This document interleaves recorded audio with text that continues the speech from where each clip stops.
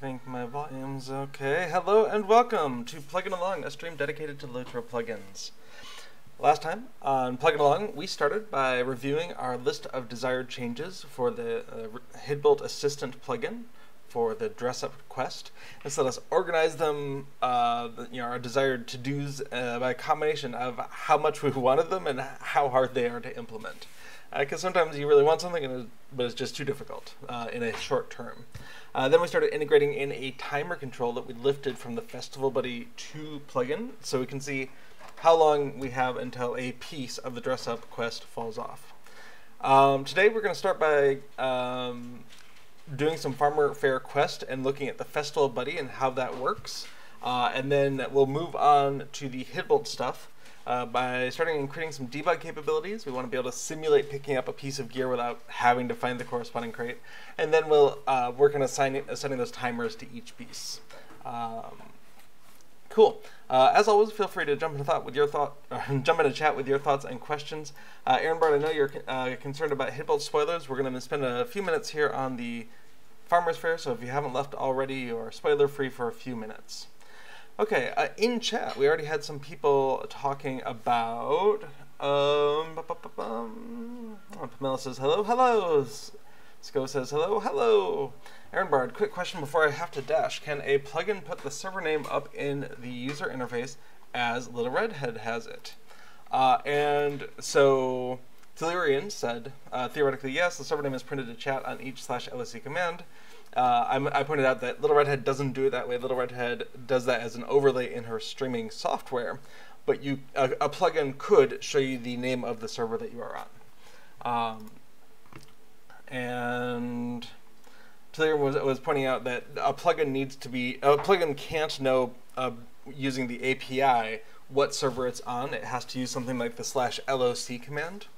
To get that information. And I wanted to point out that the Reminders plugin does a really nice job of this. So if we go to, let's go ahead and share my desktop. If we go to the LOTRO Plugin Compendium, and we're just going to add in Reminders, Reminders has a way to manually set what server you're on, but it'll also say, hey, click here to automatically detect the server. So let's take a look at what that looks like. In fact, let me go ahead and make a new tab.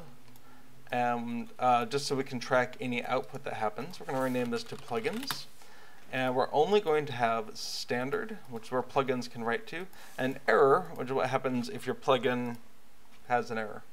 And we're going to hit that green arrow to refresh our list and load up reminders. And the first thing we see is, well, two windows, the main reminders window and a welcome to reminders. This is the first time you have logged into this server. Which server are you currently logged in on? Because Reminders has looked for a chunk in the server storage of plugin data that will let it know what server it's on. And when we tell it what server we're on, either by manually selecting it from this list or just pressing the detect button, which is an alias to /loc, so it looks like a button, but you're really hitting an alias. So that's a nice way of doing it. When it detects that, it's going to take that information, it'll be writing that out to the server storage for plugin data, and then any future time that you load this plugin on well logged into this server, the plugin will know what the server is. So I really like this approach. If any plugin needs to know what server it's on, or wants to, it doesn't need to, if any plugin wants to know the name of the server, this is a really nice way to do it. Allow them to choose from a list of known good servers, but just in case that changes, like Treebeard's on here, awesome. Shadowfax is still on here, and I think Thurlore is not currently updating plugins, so that's just going to stay on there. But you can also just hit detect, and it's going to say, cool, I see you're on Treebeard, and it knows that because, as Telerian mentioned, anytime you do a /loc command, the name of the server is included in that command. I am on Treebeard server. And then there are technical details. Server hides the fact that under the covers there's probably multiple machines that are acting as the Treebeard server, or in this day and age, multiple instances across multiple machines, depending on cores and all sorts of fun things. And so Treebeard Server 17 will help anyone who's looking to use this as diagnostics kind of pinpoint, what's more specifically than Treebeard for things on their end. We don't have to know about the 17, but it's in there because this is what you will give to customer support when you file a bug ticket. It'll also tell you specifics about your location. And this can be decoded into coordinates, the 36.8, the 73.8. There's some boilerplate code that's out there that I would like to wrap up into a library one of these days. But in the meantime, just sort of gets passed around from one plugin to another. And so you can convert all of this into those coordinates. One of the things that's in here is actually your heading. Which direction are you pointed? We can see here, out of 360 degrees, we're pointing at about 20 degrees off of true north. If I rotate just a little bit, and we go ahead and hit /LSC again, we can see our heading is, 358, just overcorrected a little bit. And this is a fun thing. If you did not know, if your heading is exactly 0/360, it is not included in the detection, in the /LOC command, which is very frustrating because now you have to account for that not being there when you're trying to parse the /LOC command.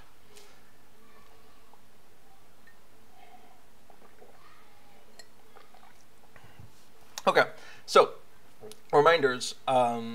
Uses the fact that it stores the server information in a file, and if it doesn't find that, therefore it needs to know what server you're in. Pops up a window and gives you a way to manually choose the server, or just go ahead and click what looks like a button, but which is actually a shortcut with the alias of /LOC. It will then parse the /LOC, populate this, and not automatically close the window, which could be a little disconcerting, but you detect it fills in Treebeard, and then you say, okay, cool, now it can write that information out. And any future time we load the plugin, it can know that that is the server that it's on. And you only have to do that once on each server. It doesn't matter which character you log into, because it's server-wide storage that it's using. Every character that logs onto that server from now on is going to see that it's on the Treebeard server. Now, you don't have to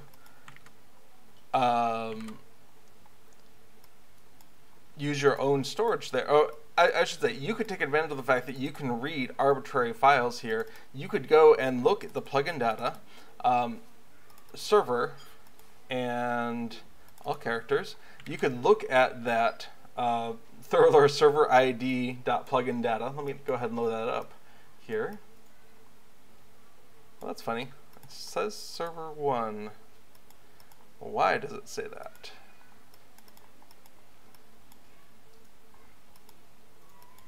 Huh, interesting. So they do an account-wide file. So ThoroLore has an account-wide file that has the list of servers, and then on each server it has an index into that. That's certainly a choice. I'm not sure why that is better, but sure. But any plugin can read these things. Any plugin can see, hey, if there is a ThoroLore _ server IDs.plugin and ThoroLore _ server ID plugin for the current server, I can just grab that information. I don't even have to write my own. So that would be a fun library to write, is just check for this, because if they're using reminders or any of ThoroLore's other plugins that use this capability, awesome. A little plugin just says check for that. If it exists, use it. Otherwise, do this other thing.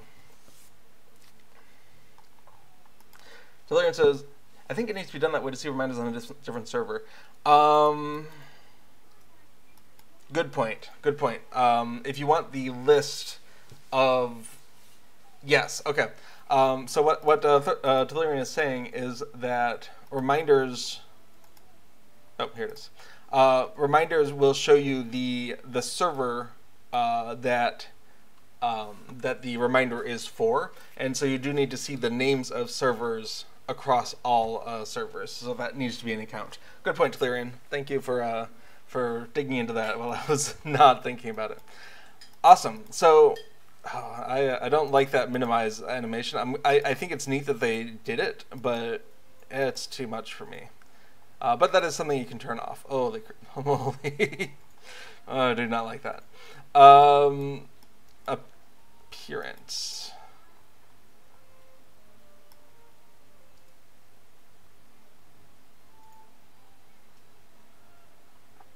I know it's in here. I'm missing it.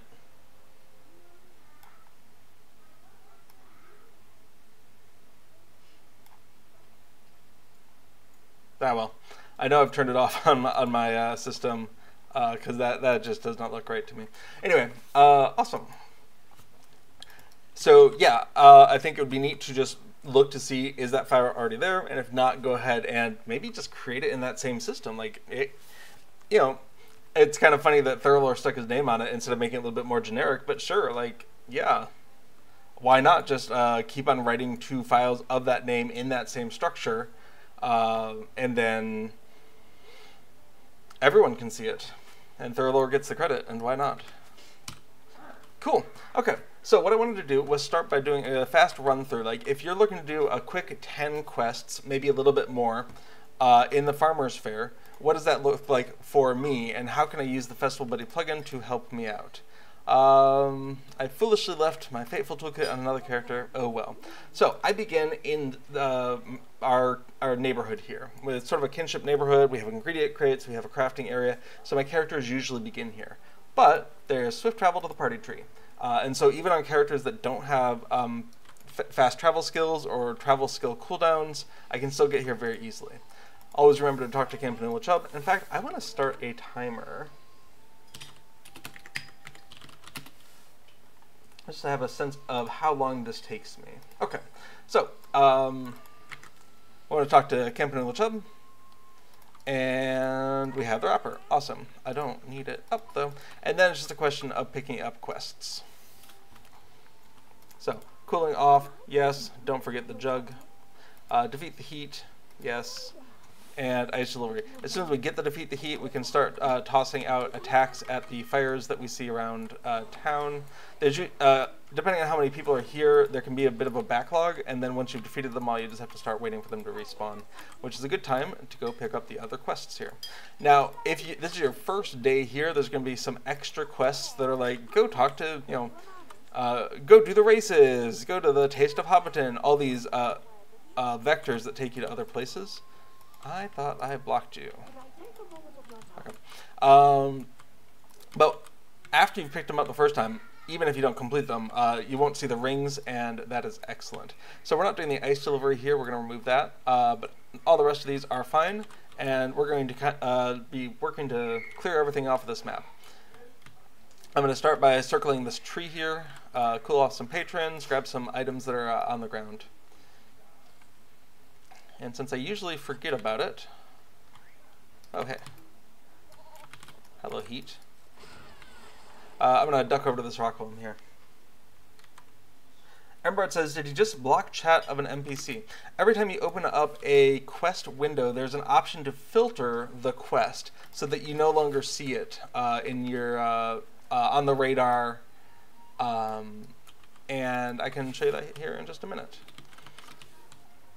Let's see. Down here at the bottom, you can see these little icons. Filter this quest on this character, or filter this quest on all characters. And that's the mechanism that we're using.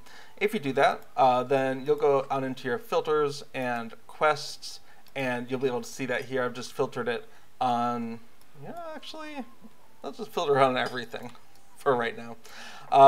And so it's sometimes less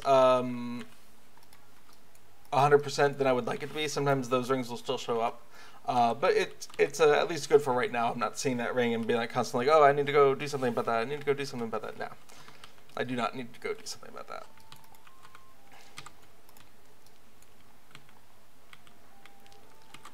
So yeah, last time I really tried to use that was years ago though, so I can't speak to how good it currently is at stopping the ring from showing up. But hey, it's not showing up right now, and that's the important thing. Now, defeat the heat I'm actually done on, so I should stop slaughtering those so other people get a chance. So I'm just doing a loop around the hill, and then I'll go down and make the run down to Hobbiton, grabbing each of the items here. I'm going to move that plugin window over so we can see the quest tracker here. The crash kite's over there. We have the cheese basket over here. The redhead points out, if the NPC has other quests, those should still show up. Yes, this is a quest-specific filtering, not a NPC filtering. And I don't know, but I suspect it's very specifically that quest. So if you filter like an epic, which you shouldn't do, but if you did, like epic book 4, book 6 would probably still show up. Just not the ones that have an actual prerequisite of the one that you filtered. I also don't know what happens if you filter something that's already in your quest log. I assume it does not drop it, but I'm not in the mood to try right now. And Bard gets it. Awesome. Alright. Grabbing the porridge from poor Lobelia. Alright, I'm going to drop off completed quest, so I'm only tracking the ones I need to do. And we can see we're doing really good. By now, since we've cleared Defeat the Heat, we're not seeing an area, a blob for that, and everything north and west of the hill is done as soon as I'm done flying this kite. We're going to go down to the little pond next.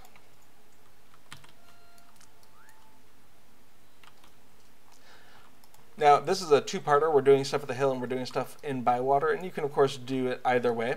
There's a quest to take the ice block down to Bywater from the hill. There's a quest to take the frozen treats from Bywater up to the hill. You'll get a vector either way. I like to start at the hill just because there's swift travel there from the neighborhood. Instant travel, really. Whereas Bywater, the closest thing I've got is a milestone in Hobbiton on some characters, and this character does not have that. They have a Great River milestone, because that's when I'm questing with them, that's where I'm questing with them, which is convenient, but not so good for... Somehow I didn't click on the fresh mushrooms, but the blob on the map told me so. Yeah, that milestone is convenient except during festivals. Very little happens in the Great River for festivals.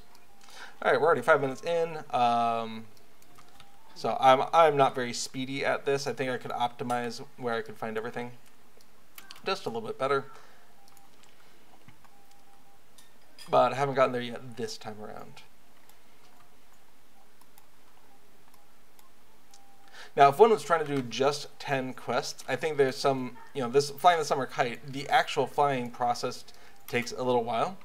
The cooling off the patrons, the actual cooling off induction takes a while. So if you were just trying to do the fastest 10 quests, you might skip the flying the kite, the cooling off the patrons, in favor of some of the others, like the collectibles, where you just run up and you grab it.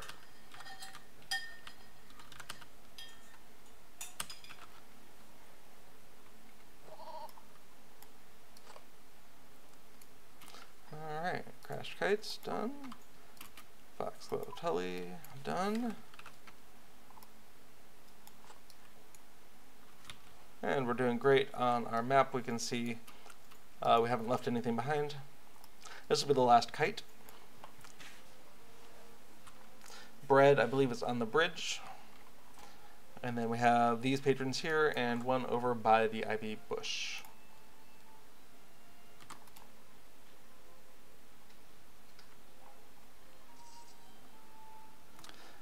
Fantastic and very sanitary. Thank you.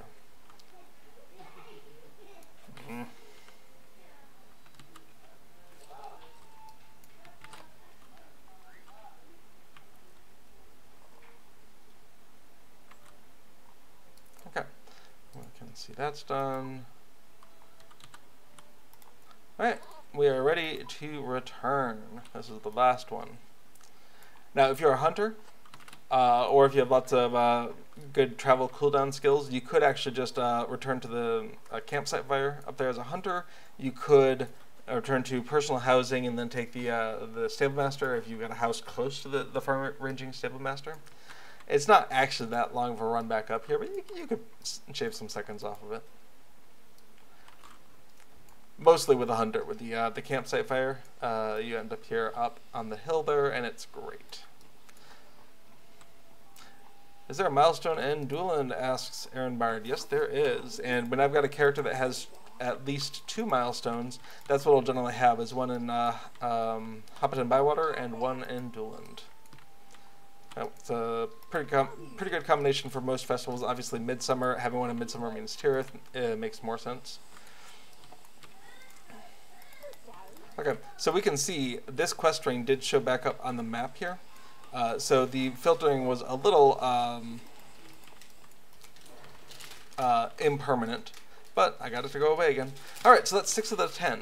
Like I said, this does a little bit more than the 10 that you need, but I like the tokens, and I like the route that just kind of clears all of those. So at this point, you just grab the ice block and you run on cross country. You want to hit the bridge. I assume that if we fall in the water, the ice will immediately vaporize. So we don't want to fall in the water. So we do want to take the bridge.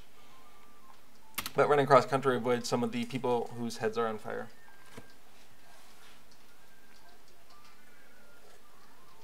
The redhead says the milestone in Duland is near the Stabemaster. It is, very close to it. And if you didn't know, the location and direction you are facing while you take the milestone skill, I think I'm stealing Little Redhead's thunder here. The position you are in and the direction you are facing when you bind to the milestone, hey, there we go, is how you will appear when you travel. Oh, I forgot to go cross country. And so a lot of times I will try to assess what direction do I want to be running in, and you know, for Dueland, a lot of times I want to be right next to the Stabemaster, facing the Stabemaster, so when I zone in, I can just right-click and talk without any motion, that kind of thing.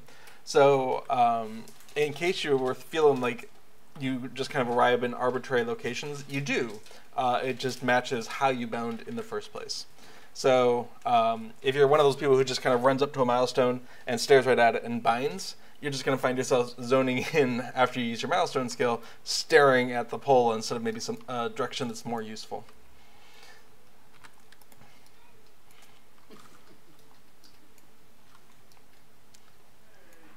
Okay, so we can drop off the ice delivery. We are now at the second location. Frozen sweet cream is going to be the vector that takes us back. So while I do want to pick up the sweet cream and the berries while we are here, we're going to pause there because another quest is going to send us into the Green Dragon, and so we don't want to preemptively go in there for the cream.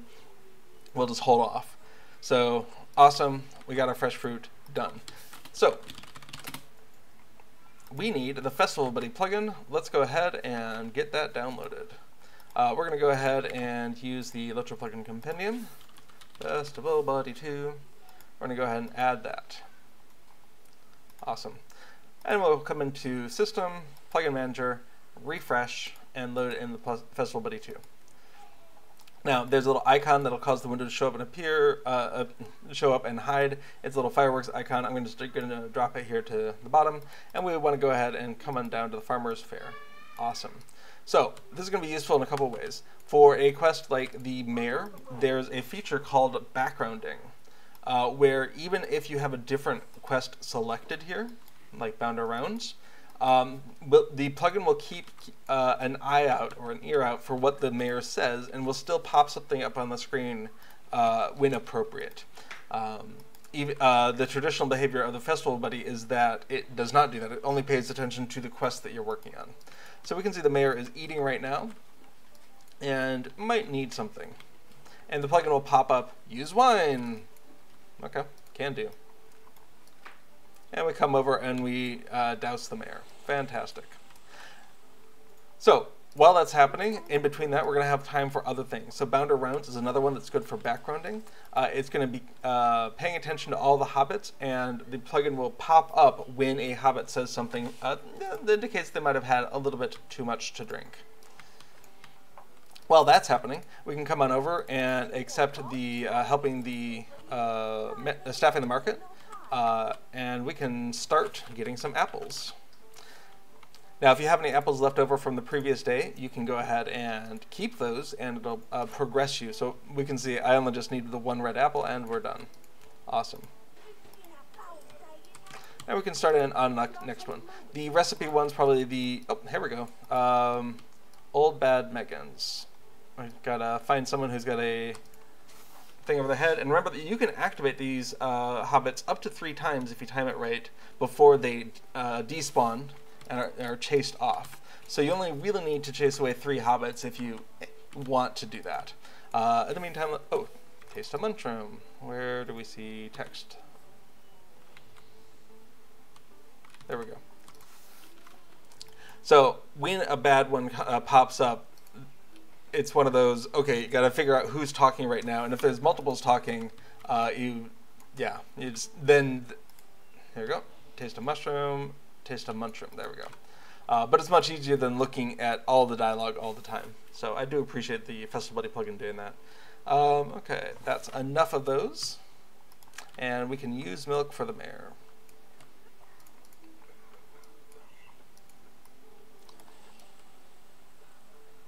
Okay, let's go grab this recipe.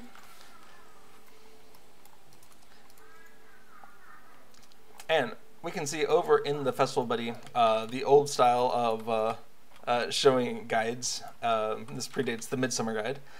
We're going to go ahead and just walk down this list. It's not going to automatically check anything off. And we can see beef southeast stall.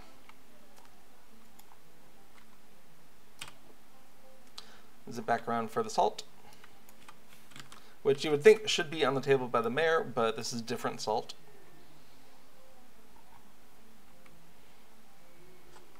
All right, over here for the water.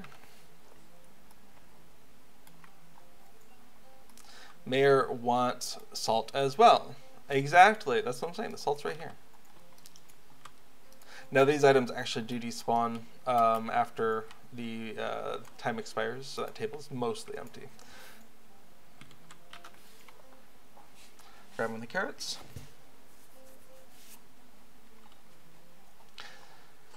Bacon. This one's interesting because the items do not appear until you get within a few meters of their location. So this is one where it's very helpful to just kind of memorize where the things are. Oh, I should be going up to mushrooms. The general area of them, because you're not going to be able to use your target next item key until you get really close.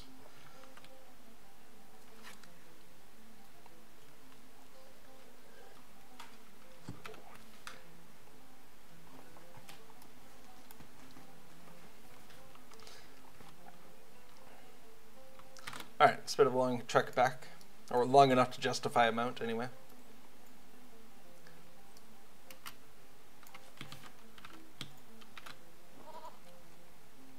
Alright, I still need 3 items for the mare, so I do want to keep an eye on that. In the meantime, we can drop off the stew. We're going to spend so much time satisfying these orders, though. Alright.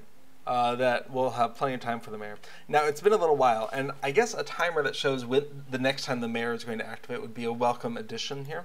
But, you know, just keeping in my head, like, oh, okay, now the mare is going. So I was about to duck into the green dragon. I'd rather stay out here and let the mare go ahead and do his thing.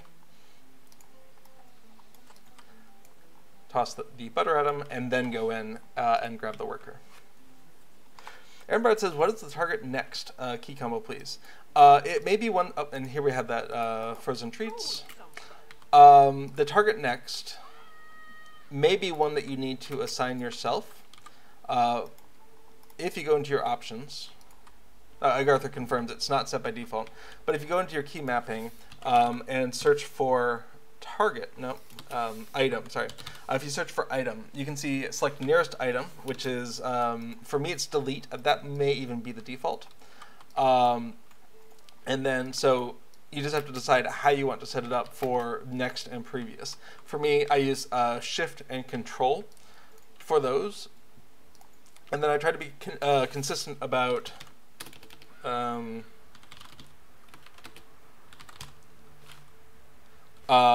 using that for other key combinations as well. So your target next fo, that's funny. I just had to do tab.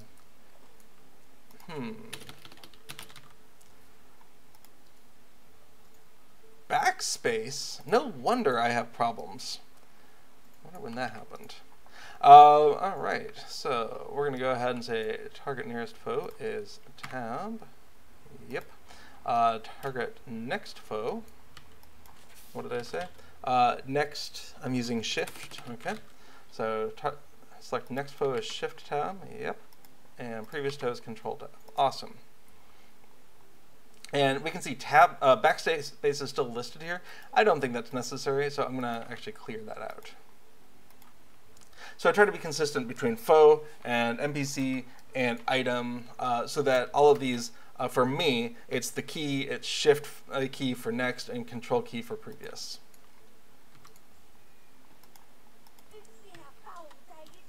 Okay, the last three of these rings are collecting various components, various vegetables. Now, thank you. And so in this case, the plugin is trying to direct you to the right one. So when we get to the meat, we just can take the one on the left, and that'll be fine. Awesome. Next thing, bread. I ran right past it. So we're doing a right, right, left here for bread, onion, and cheese.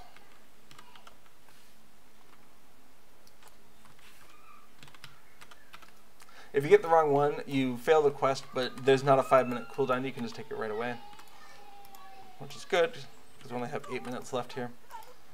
All right, no cabbage, no meat, just green apple and into the second half.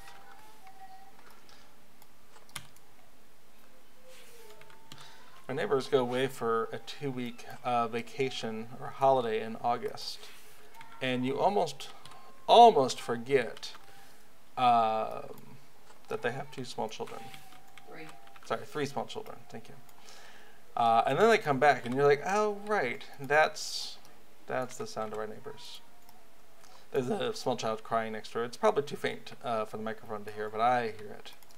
Okay, so we fulfilled that greengrocer order. And one more. Okay, cabbage on left. And then we're going to go grab no apple, so we'll go straight over to the meat table. And you can, of course, do this in whatever order you want. I just always run around in a clockwise fashion here. So that's what I do. Bread. Brown bread left. So we're doing left, left, right. It's audible but not distracting, says Aaron Brad. Oh, that's good. Thank you. If we were recording a video for more like posterity oriented, like an instructional video that was scripted, we'd be closing that door. But it's such a nice day out. I think it's fine. Okay, so we do need the mayor to go ahead and eat. If he was eating, we missed it. So mixing the dessert takes a while. It's a great thing to do while you're waiting for the mayor to emote. In the meantime, that's the last one. Staffing the market, we're done with. The mayor, we need one more thing and we'll be done. And we have actually already completed our 10 quests. We're just going to go ahead and finish these last 2 while we're at it. Mayor, oh mayor, it's time for you to eat something. There we go. Better not need nothing. Use butter. Sometimes the mayor will just say, oh yeah, that was fine, or something similar, and then you don't need anything, and you just have to wait for it the next time. And there's like a minute between each of these emotes. It's disconcertingly long if you're just like staring at a, it's the whole watch the mayor never eats thing. Okay, so we're taking the vector back to the hill. And at that point, that's where I would just log off. So the next day, I would be ready to start at the hill, which is where we started before. This is more than the 10 quests, of course. But if you're running through for experience, as I'm usually doing, I'm trying to eat up the blue bar of bonus VIP experience. And so 10 quests doesn't quite do it. Doing the full count of the quest and the wrapper will almost eliminate this blue bar, I think. And so that's worth it for me to spend a couple extra minutes, because most of my alts, I don't know how to play them very well, most of the classes. So free or easy experience like this is welcome. Okay, bringing the, where is it, Tansy? Oh, Tansy's over here. Bring the frozen sweet cream, done. And don't forget to talk to Campanella Chubb. She's like the most important person here. Done. Okay, we can see actually it completely ate through that blue bar of experience. Awesome. Good job, Tasha. That's my run. Timer says it took 23 minutes. Maybe could shave a little bit off of that with a few, less talking about it. So it's not the fastest thing, but it's super easy to do that on sort of an autopilot, where you're just running around and collecting all the things by the hill, You go down to buy water, you do the tasks there, and the festival buddy helping you out, keeping an ear out for those things that the hobbits or the mayor will say, and helping sort out those delivery. And for me, it's very much an autopilot thing. I can be watching videos or having conversations with people, and I can still keep on track. And so, I'm sure there are faster systems out there. If they take more mental effort, maybe that's worth it. But if they don't chew through all of that blue bar, then well, this character really needs to use that blue bar to level up, because she's not going out and adventuring very often. Okay. I'm going to go ahead and log off Atasha and switch over to a character who is able to do Hytbold. Now's a good time to leave if you don't want Hytbold spoilers, although we are just talking about the one quest in Harwick. So we won't be spoiling anything other than that one quest. Okay, let's switch on over to Bearmere here. Aaron Brett says, "Take care." All right, have a good one.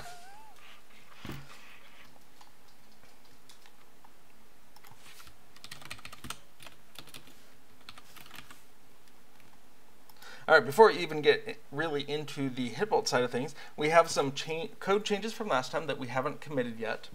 And then the first thing we're going to start off with is adding a debug capability. And this is really important for plugins that require changes in game state, because you don't want to have to run out into the world to click on things.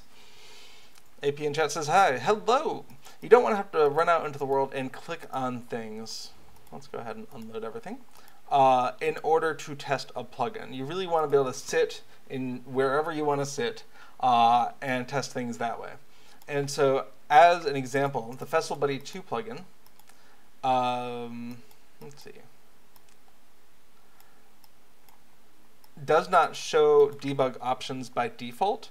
But if we were to come on in to plugins, Cube Plugins, Festival Buddy 2, and look and say, for instance, maybe the globals file? Let's take a look. Debug. Well, it's not there, but let's go ahead and go into the options window. Options win, great. Debug. Sure.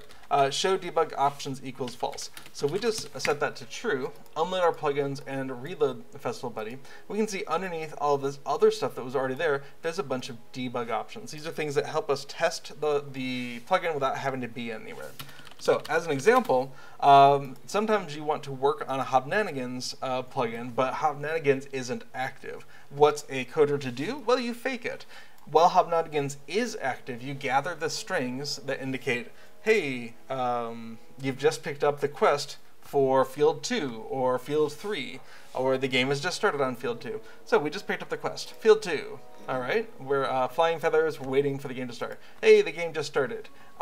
So it takes one step past the game doing a thing and starts the logic from there, so that you can test almost all of it. So assuming your chat parsing is working for those other bits, you can be confident that, okay, we're seeing the plugin as it would actually happen. So if we want to go ahead and score, Flying Feathers have scored, Steel Beaks have scored, yay, Flying Feathers have scored again. So we can see that the plugin is responding as if we had seen the referee say that, even though we don't have to have Hobnanigans right now. We can also do things like, say, advance the time. So this isn't something that would normally happen in the game, but sometimes you want to see, okay, I want to make sure that the transition between one color and the next, one stage of the game and the next, looks like it's still working. Okay, let's test the other one. Cool, let's see what happens at the end of a game. So we'll advance to 10 seconds. So these are bonus things, not just simulating game state, but also modifying what's going on with the plugin for our own testing purposes. Cool, and we can see that the Flying Feathers won 2-1 on field 2. Hooray! Agartha says, there's a big caveat with testing chat messages though. If you send the same chat message on a channel too frequently, you can get auto-gagged. Yes, this is an important thing. For debug purposes, I wouldn't suggest sending the chat message. I would suggest whatever function the chat parser calls with whatever function you call with this message to be handled, that's the one that that's where we're going to insert our code. So for instance, let's see, score. Okay, so right, that's what it is. If we go to the chat logger, okay, so the chat logger in Festival Buddy, the way it works is during startup we call initiate chat logger, and that one uses the turbine.chat.received callback and assigns an anonymous function here that says, given a string being received, go ahead and dispatch it based off of the type of chat it is. If it's a standard, we want to look at it in one way. If it's say, if it's quest, we're going to look at it in other ways. This isn't the only way you need to filter things, but the important thing is by doing the bare minimum of work in this handler and just saying, oh, we got a say, go ahead and push it off to the filter say function. Now, in the filter say function, this is being called from that chat handler, but it can also be called by anywhere else in your plugin. So the options window can call filter say with this specific text, and as far as the plugin is concerned, we saw that in chat, in the say channel. And so I would recommend, as a plugin developer, don't be sending messages out unless you have specific reason to do it and test it.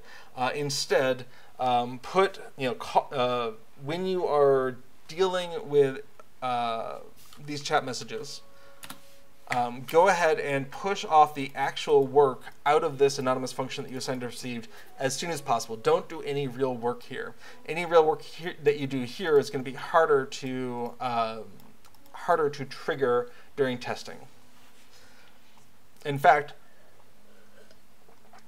it would be not at all weird for me if I was writing this from scratch to actually just say, handle chat received, right? And immediately send sender and arg, and that's it. That's the entirety of this anonymous function. Because even the deal of dispatching, based off of different types here, that could be something that we'd want to be able to test a little bit easier. So just, you have a chat log.received, go ahead and pass it off to an actual function. That function is callable by us, and we can set up sender and args however we want to do that. But that being said, this small amount of work is fine. It's easy to test that it's working, so I don't have a problem with this. So yeah, whatever you do, get out of this territory as soon as possible and get into the actual function that is callable. That's my takeaway. So we're going to want to do the same thing as Festival Buddy 2. We're going to want to have a options window that has debug capability baked into it. So I might just keep this file here. Okay, in-game here, in order to pick up the dress-up quest in Harwick for Rebuilding Hytbold, we are going to need to go ahead and grab Aiding the Eastern Net from Rinwald here in Hytbold. I've already rebuilt Hytbold enough that there is a... Actually, on this character, I may have rebuilt the whole thing, but at least the milestone and the Stable Master. I may not have bothered to spend the tokens to rebuild. I guess since Edgal has quest for me, yeah, I didn't do it. I didn't do it. I did it on a couple other characters.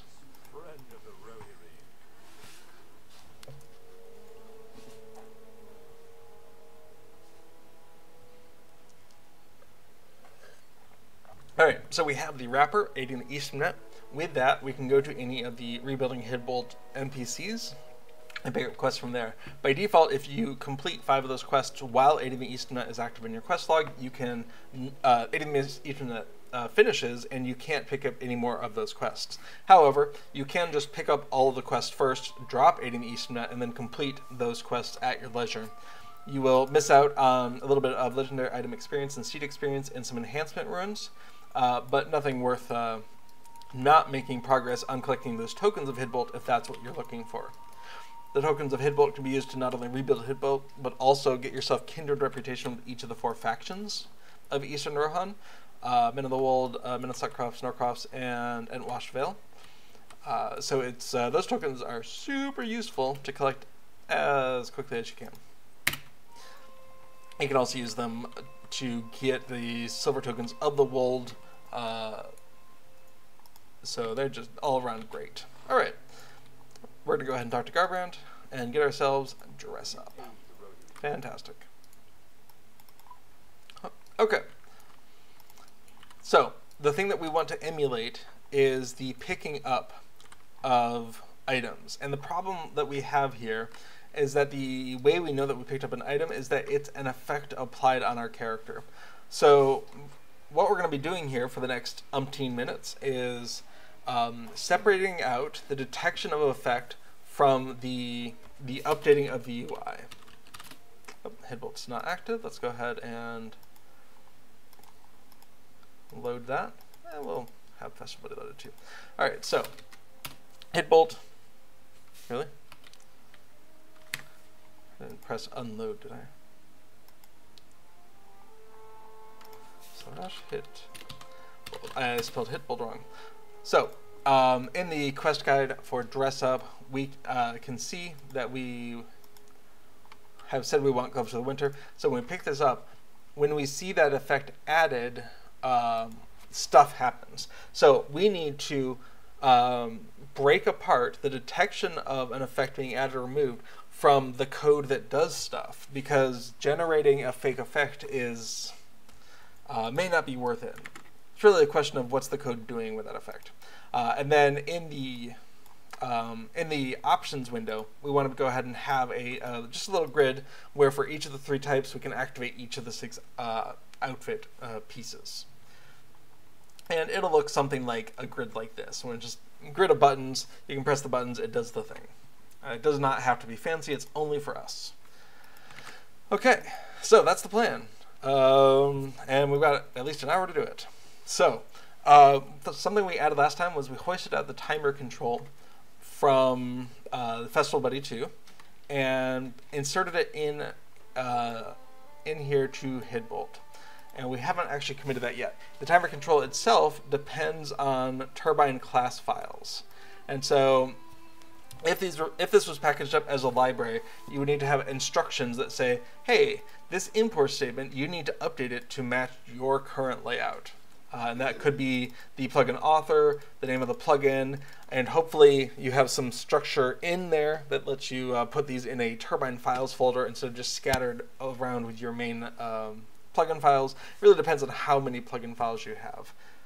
If you only have a couple of files, a few more doesn't matter. When you start having 20 or 30 files, organizing them a little nicer can make a big difference. So we've added a timer control and class and type, and we'll go ahead and include the to-do file updates in this, and we import that timer control. Awesome. This is just test code, just making it appear. We don't want that yet, so we're not going to commit that. So added a timer control class from Festival Buddy 2. Great.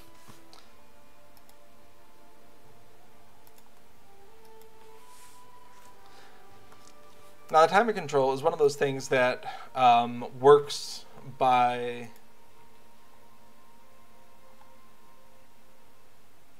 sorry, I was just thinking.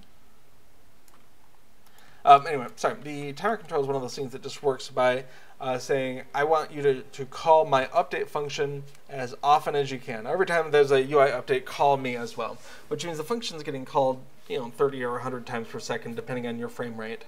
And so it's one of those things where you can, and maybe even should, go ahead and have a check in there that says, if it hasn't really been very long since the last time I did this, a 10th of a second, a 20th of a second, just go ahead and do nothing, so that you're not repeating yourself every time you're in there. You're just doing it a reasonable number of times per second.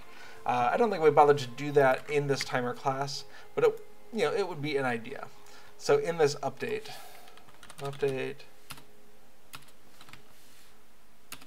So yes, in this handle update function, we don't do anything if the timer is stopped, but if the timer is started, we do all of this every time the function is called. And it's pretty straightforward to go ahead and have a thing that says the last time we did something, and get the current time, and if the difference between them is not big enough, don't do anything. And so you're doing one subtraction and one conditional, and those tend to be pretty fast things. Now the downside is you're doing a subtraction between two decimal floating point numbers instead of two integers, I think, because it's fractional. But it's still, you know, probably faster than doing the rest of this. But one of the problems when you start talking about efficiency is that what we think is faster and what is actually faster can often be very different. And so it's one of those things where it might even be worth, you know, doing some measurements and being like, how much time does it take for this to run, or you know, at least do more analysis than just like, that's a lot of lines of text. Anyway. It's a thought that occurs to me when we import this timer control, but we're not going to deal with it right now. We'll wait until there's an actual performance issue, probably. Okay, so what do we have? We have a pretty clean working directory. We just have this sample timer code. So let's talk about an options window. What we saw in the Festival Buddy was that there was a thing called options win. Now, that's a bit of a misnomer because a lot of plugins don't actually have a separate window for their options, but they could. You can have a control that exists in the options window and probably also in a separate window. I actually don't know how this game deals with an element that exists in two separate places. I would hope it would be fine and they would just stay in sync, but we're just going to probably just call it options because our intent is that this is going to be embedded within the plugin manager. I don't intend to have a separate window. So let's go ahead and create a new file. We'll just call it options.lua. And we'll get started. And in fact, I might go ahead and open that up over here. Options win. And we can use that as inspiration. We also need another thing, which is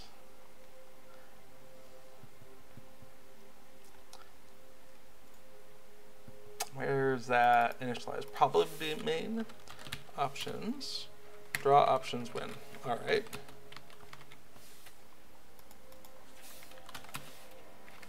Great. Okay, that'll work.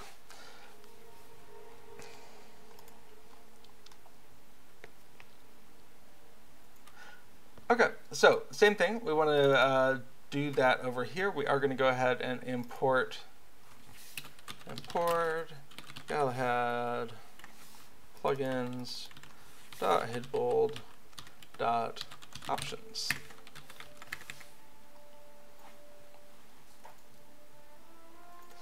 Okay, so we know it's going to get imported. And, oh, we also need to make sure we do something about that. Do we have something similar? All right, load data, check character data, draw windows. Awesome. Let's go ahead and put in a draw options. Yeah, I'm going to call it control because again, I don't think I'm dealing with a whole window here. And in here, draw options control function. Even better if you spell function correctly. And then IntelliSense is happy with that. So we should be done with our main windows, and now it's just whatever we're doing in options. Okay, so big one, we want that show debug options equals true over here. The next thing we need to do is tell the game, here is the thing we want you to draw in the options area. And the very first lines here is how that works. Is we're declaring our options as a UI control, and we're saying plugin.getOptionsPanel equals this. Plugin is a special variable that's available during plugin setup and teardown, and the getOptionsPanel is just a function that gets called, and you return a UI element that gets drawn. Oops. Okay, we can do this pretty a basic test. Options set back color, and we're just going to do turbine.ui.color.blue. Hello, little cat. What's up? You feeling better?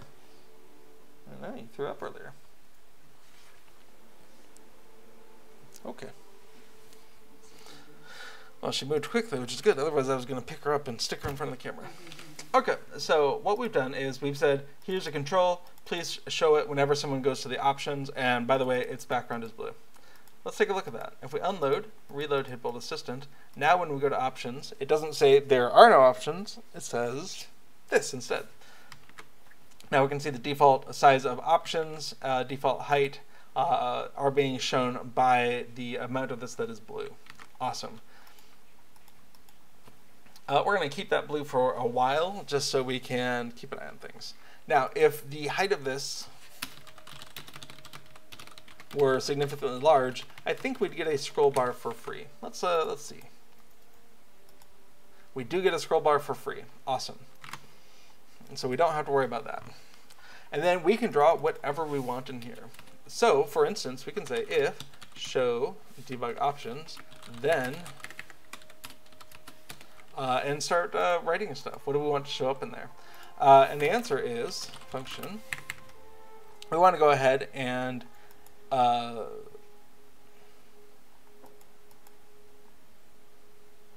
okay. Well, that's true. They invert that. I could see that. If not, show debug, and then return end. I like that better. Less indentation. So what we want to do is go ahead and start drawing the various things. And a different function for each chunk going into the options is great. So draw quest guide dress up. Cool. And we can just go ahead and call that. Options.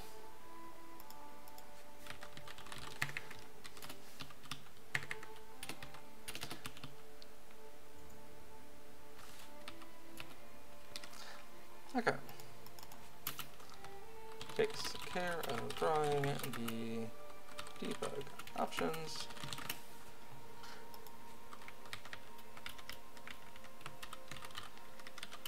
Or dress up. And the param options, that is a control. And undefined global. I sure did forget to update that name. Great. And giving us that little documentation just lets us know that it's expecting the control. Awesome. The top level control given to get options panel. Cool. Futurist will thank us. Now that will show up in the IntelliSense hover over. Okay, so we are able to go ahead and do our thing. Now, what we might also want to do is accept the height of the place that we're trying to work in. We can be as generic or as rigid as we want to be where things are being placed here, but it's a good idea to have things relative to a certain top point, so you can slide that top point down and everything else slides with it. So at the very least, having a Y point that you're starting at. So local quest guide dress up Y equals, and then we can set that. Right now it's 0, which is where we would have defaulted to, but we can later change it and everything should slide on down. Okay, so we need a label. Label describing section. And then we need 6 what do we call these things?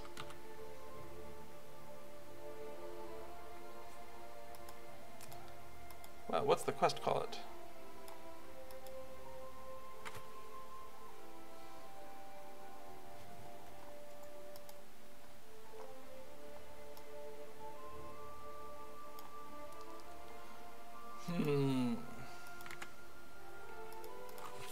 Six types of pieces in 3 a button for each of 6 types of pieces in 3 different outfits.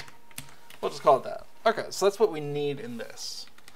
So first of all, let's make a label. So local label equals turbine.ui.label. And we can go ahead and set the text, set text. This is debug code, so we don't have to worry about localization. It's mostly meant for the plugin author, who is me. So this is dress up debug.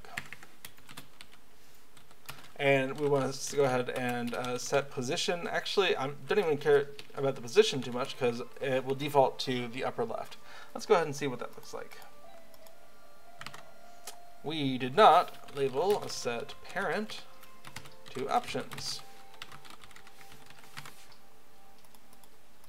Cool, so dress up debug. We can see, first of all, let's go ahead and say set back color to turbine.shell.writeLine. That's a different thing. Actually, let's go ahead and add a function somewhere. Function get random color. And what that's going to do is we're going to go ahead and say return turbine.ui.color, and we want a rand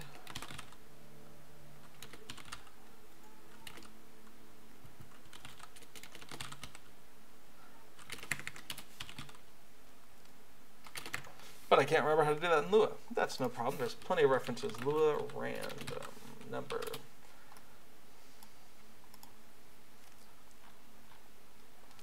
Math.random. Awesome. So we want a color, we want math.random, and it'll be returns a float in the range of 0 to 1. Sounds great. Math.random, math.random.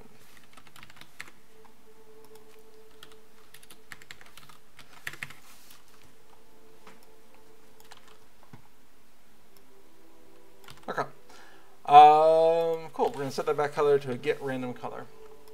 Now, why am I doing this? Mostly to amuse myself. But by doing this, you don't have to worry about manually finding a different color and a different color and a different color. Things are probably going to be different colors. And if anything does end up too close, you can just unload and reload and you'll get completely different ones. Perfect. Okay, so first of all, we want to go ahead and change the size of this thing. So options, set height. Let's go ahead and at least set it to be like 200 pixels tall. And then we can see that the label is not wide enough. So label set width. And we'll leave that back color to be last. And let's go like 200. That seems like a good number of pixels. Okay. We can see the height is way too much. So let's go, instead of a width, we'll do size. And we'll do 200 by, I don't know, 20. Let's see. Now, it doesn't actually matter if the label's too big. It's transparent in the places where there's not text. So I'm not going to worry about resizing this label to be shorter. It's fine. Cool. But it is, if we did like to have margins, that would be nice. And so let's go ahead and say this is 10 down. And we're going to go ahead and say label set position is going to be 10 over and starting from Y. Awesome. So now we need buttons. And we need to be able to call a callback from each of these buttons. And it would be neat if we didn't have to write 18 different callback handlers. So let's write just a single button and kind of follow that logic to see what needs to happen on the other end. So we'll just do a winter helmet. So local button equals turbine.ui.lotro.button. And button, we're going to go ahead and set text. Make this less hard-coded. So helm winter. Okay. we're going to go ahead and say button set back color to get random color. So we can, actually, we're not going to need that because the button itself is skimmed. Button set position though, set position. We're going to want that to be, let's call it 10 over, and y equals y plus 20. So we can still use y, because that's incremented on down. Okay, we forgot to set the parent. Let's see, like the most important thing you can do for UI control. Button set parent options. Great. So we can see it's not big enough, so we do want to go ahead and say button set width to, I don't know, 50. Let's see how 50 looks. That's probably what it already was. Let's just double it up. Helm Winter, great. Now there's Winter, Regal, and Balladeer. So it might be useful to go ahead and start with Balladeer for sizing purposes. And maybe 125 suits us better. Fantastic. Okay. So by making it the right size for the largest one, now if we're programmatically generating the text that goes in here, then we don't have to worry about having a programmatically different size, although one could do that. All right, so position is fine. Now we just need a click handler. So button dot click equals anonymous function with sender and args. And right now we're just going to go ahead and say turbine dot shell dot writeline helm balladeer clicked. So coming into options, click that, we can see helm balladeer clicked, so the handler is working just fine. Awesome. So, real question is, what now? And actually, having the text on here doesn't make sense, now that I think about it. Local label, so label piece equals turbine.ui.label.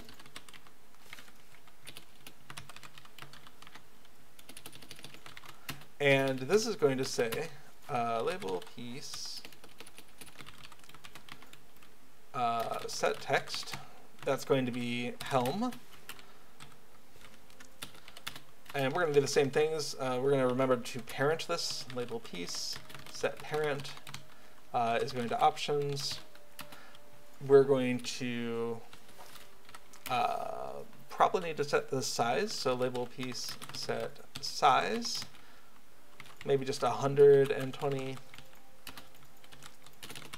Piece set back color, get random color, but also the position.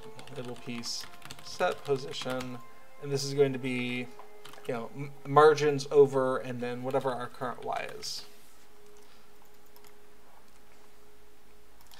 We actually want to do a different one though, right above this. So it's going to be label outfit.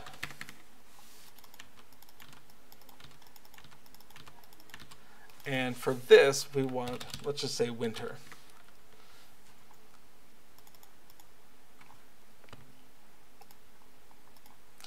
We want this position to be indented a bit, so we're going to say, I don't know, 30 maybe. And then after this, we need y to be equal to y plus 20. And we need the button to move in as well. Let's assume 30 is going to be enough. It's not, but it'll give us a starting point. Okay, so we can see 30 was not. So let's come on in to local column 1x equals 50 maybe. And then we only have to change it in a single place. Okay, we can see that that's probably good enough. And helm balladeer, we don't need that. We just need x. And now that is much too large. Is 25 even enough? Yeah, that's fine. So what we want is, you know, a column for winter, a row for helm, and then just XXX. Well, not just winter, but our other ones as well. So let's go ahead and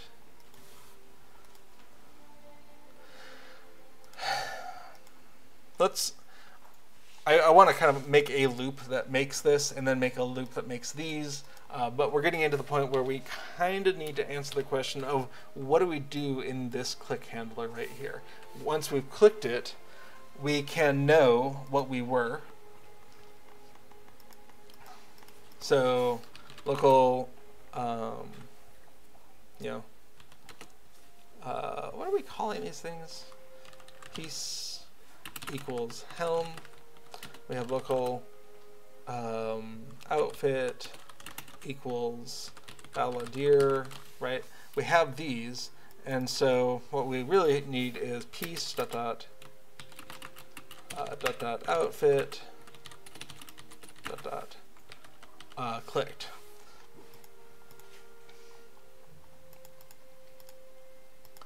Right, so that's what we need, is we need a loop that fills in piece and outfit and then stuff. So that's what we're going to be playing with now, is what happens in here and how can we use that to inform how to make these things. We don't have to be going through this problem, but the genericizing of our logic here is probably going to be helping make sure the code that we've written isn't wrong in some way. If we just went ahead and made 18 of these, that would work fine. Whatever, but we want to make sure that this is not something you need to hand code it. So let's take a look. What is going on when we get a piece of this equipment? So I'm going to go ahead and close a bunch of things. All right, so we get a crate of gloves. You found the correct piece. Gloves of the winter. Awesome. Now what? Let's go ahead and see if we can remember where this is happening. So I'm going to go ahead and close the map control. This is probably in the quest win.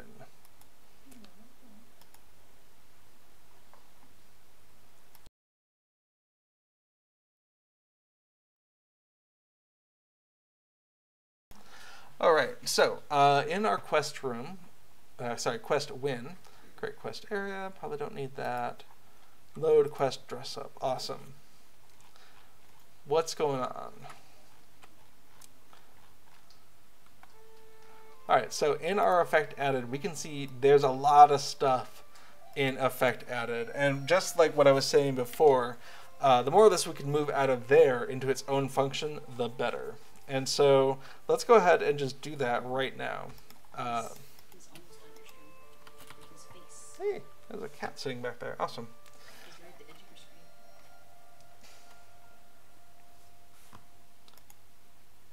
Okay, good job, Casper. You're on stream now. Hey.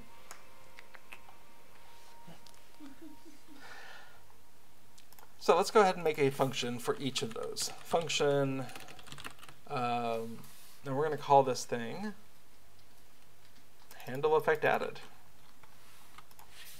Handle effect added. And what are we getting? We're getting sender and args from here. Let's go ahead and just pass those on. And then all of this can just be handle effect added, sender args. And these can come on in here. And one of the things this will help us do is isolate what's in here, what were we referring to that we still need access to. So this reverse lookup, what is that? Okay, reverse lookup. These are things that were defined in here that should not be defined within this function. Awesome.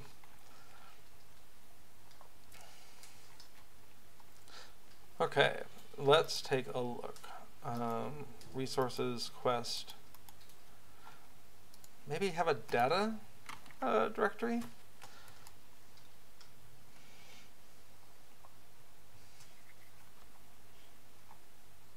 Let's make a data directory. This is probably going to change a couple different ways. Data. Okay. Data, we're going to make a new folder in here, call it quests. We're gonna make a new folder in here, call it dress up. And it's an interesting way of collapsing these things. Okay, and within here, what we need is to start pulling out pieces here. So we need a core file and then the language specific things. So new file, we're gonna have dress up. Let's start with data dress up .lua. And we also want data dress up en.lua.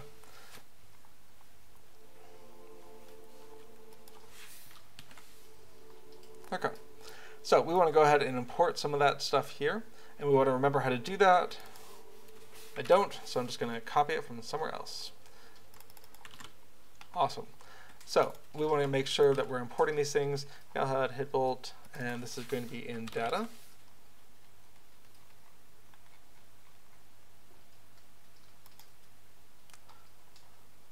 This is going to be quests dress up, and then that's going to be data dress up. And I would hope to go ahead and dress up itself, we'll go ahead and include the correct language. Import language file based off of client language. But for now, that's just going to be English, as that's what we got. So we import data dress up will import the strings, we're good to go. Let's go ahead and pull this on over. So, what do we have?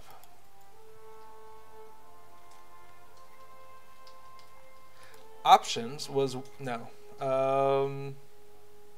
Where was it? Globals? We had these values in globals. This is something we want to go ahead and remove.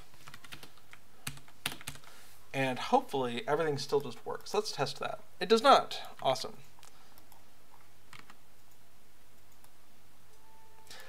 Because images was using them.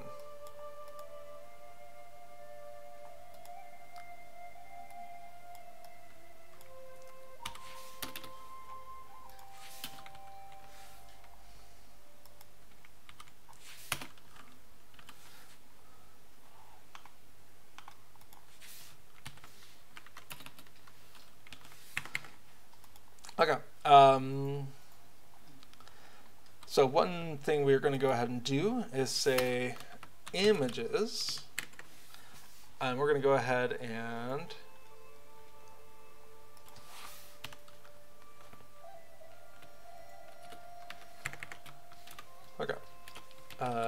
if images quests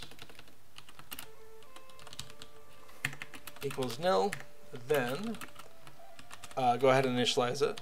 Quests equals table end, and then same thing with quests dress up. Dress up equals nil. Then quest dress up equals that, because finally we're going to go ahead and initialize all of this. So instead of images equal, it'll be images.quests.dressup equals, and in here we can go ahead and hoist all of this.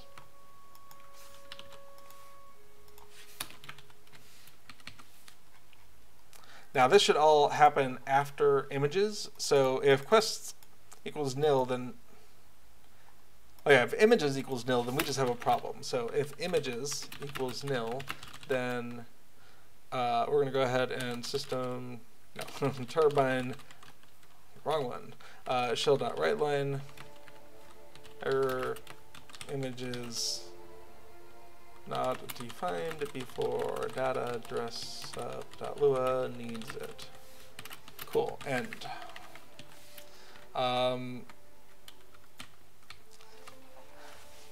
Not going to bother exiting or anything. We can just keep on going. It just won't work. All right. Okay, so we have all of this. That means our quest dress up can be excised from images. And that was the big problem, is images was trying to use Helms, Winter, Regal, Balladeer, all of this. And that was not available. So let's give that a try. Load. More problems. So many more problems. Failed to import package. Well, that's fair. Let's take a look at this.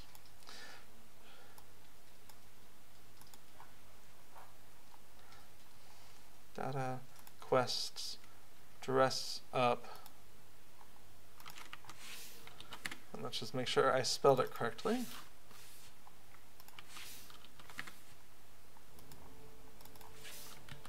Okay. Failed to import package, failed to import. Table index is nil. Awesome. Yes, it would be, wouldn't it? Winter, Regal, and Balladeer. Fair enough. Let's actually do that as like the last thing we do here. Okay, different problems. Attempt to index field. Awesome.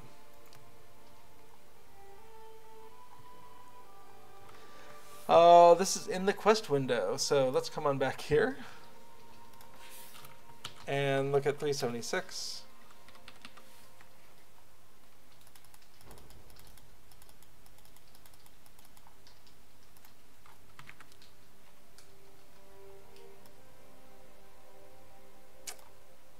You know, I was assuming that, but let's go look. Quest one is here. Awesome.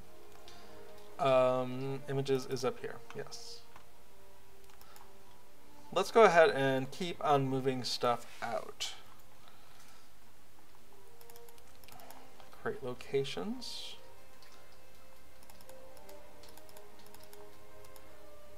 Might be worth hoisting that at some point. All right, let's get these English version of strings out.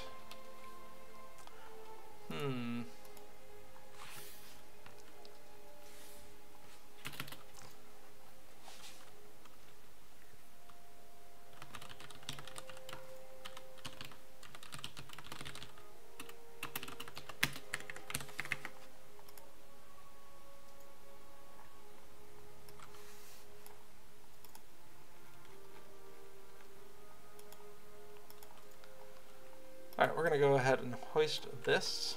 I have a feeling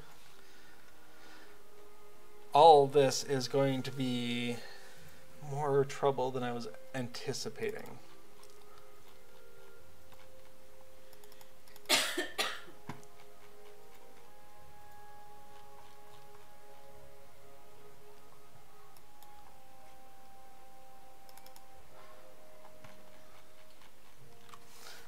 Let's go ahead and not change stuff too much. Alright, so we need Winter, Regal, and Balladeer, but we need these defined before we can do some other stuff. So, doing this last may not be the right move, but doing it after we define these probably is. Let's go ahead and start with that. We have these versions. Sure, we'll even... No. We don't need that, we're in the EN file.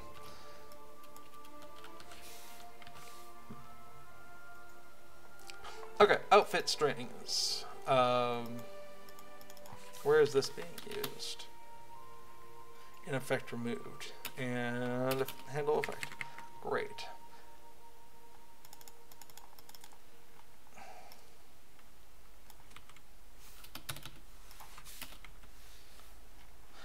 I want to change these names later to be a little bit more globally correct.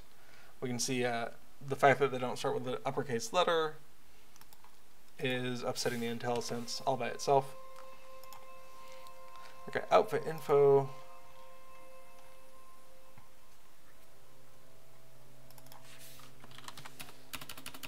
What was I doing with that?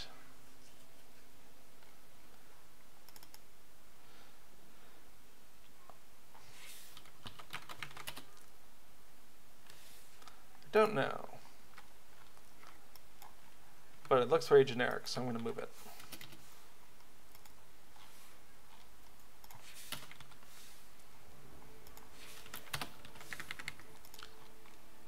Okay, reverse lookup. Awesome.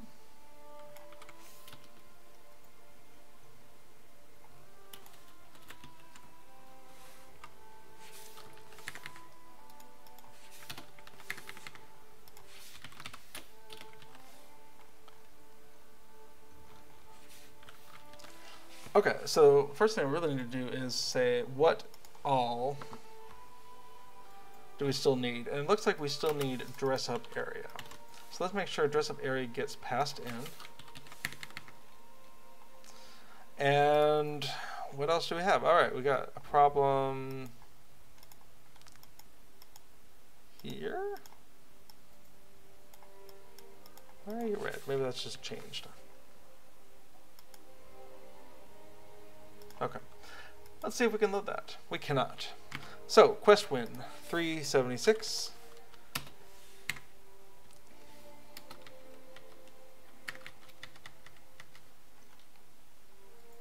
Oh no, lines have changed dramatically to 262. So, add outfit.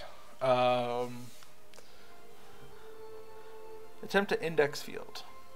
This is at line 262. So this is here, image quest dress up.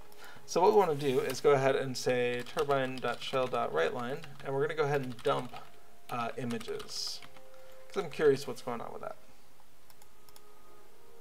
Okay, so images. Do we have quests?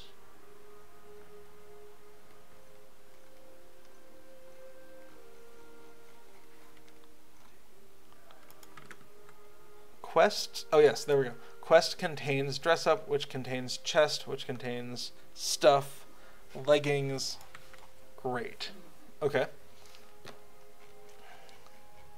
Real question. Why are those strings? Okay, so we have piece and outfit, so we need to check that next. Piece.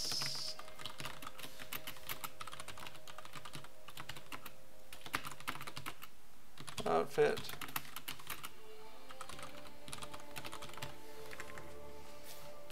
So we're going to start with that. And we can see we're getting piece nil, outfit nil. That is a pretty good sign of what is wrong. Which is weird because winter should be a reference to this, which is being imported. What's going on? Dump piece. Outfit is nil. But why?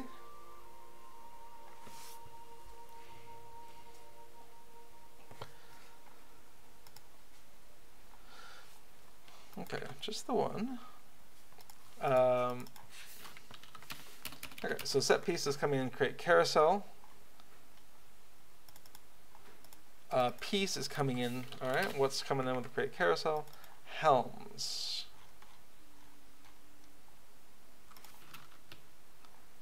Okay.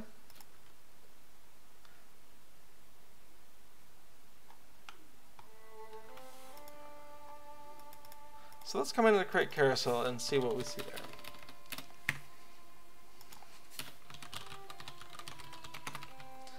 All right, we have piece.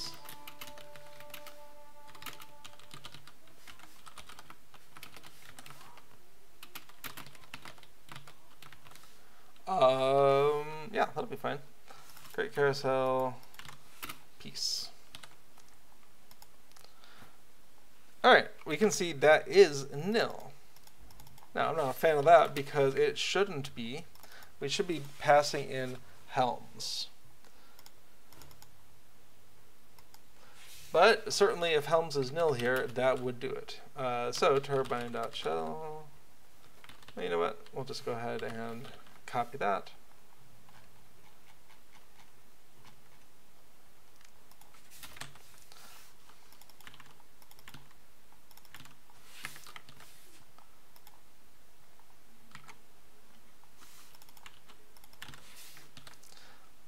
Great.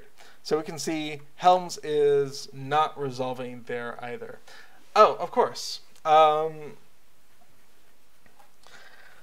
we moved stuff into a different namespace, and that's a problem. All of these things here would be better integrated into the code if we go ahead and say, no, it's not all the way down in this other namespace, it's somewhere else. We can see now Helm is there. All right, so let's go ahead and start with this. To do, don't store everything in global. But that's a tomorrow problem kind of thing. Okay, so anything else where we defined things? Images worked, and we stuck things in images, so that's fine. Outfit info, let's go ahead and do global. Reverse lookup, awesome. And then outfit strings as well. And then each of these, just going to do a multi-select. Okay, now those should all appear where we were expecting them, and the plugin loads. All right. This catches me every time. Whenever I move stuff around, I'm not used to the location on disk affecting how you access it in code. It doesn't really do that in C++, C#, any of the things I'm more used to. But it absolutely does it here. So when you move stuff around, you're going to have to do something. Now, we can do better than just shoving it all in the global namespace, but that does at least let the plugin load. So yay. Okay, let's keep moving then. We have handle effect added. We want to go ahead and handle effect removed, and that's going to be all of this code.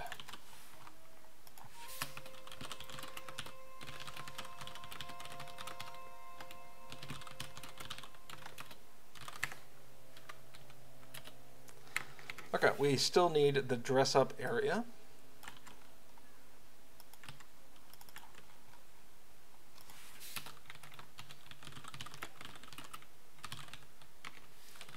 And then we can get rid of everything else.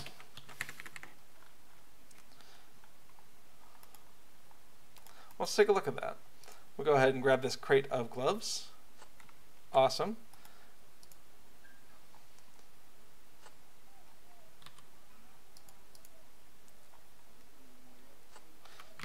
Things seem to be working. One thing I will say is that our options, we need two buttons for each of these. Put on, take off. So we should have a plus button and then a minus button.